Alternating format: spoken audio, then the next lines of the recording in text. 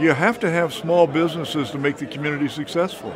You need a lot of different types of business, and you don't need gigantic businesses everywhere. You need small businesses to support the people and to support the big businesses. We get to see people basically start from scratch and work their way through a plan, be able to go off, get a loan, get their business started, come back and see us, be successful, hire employees. It's wonderful.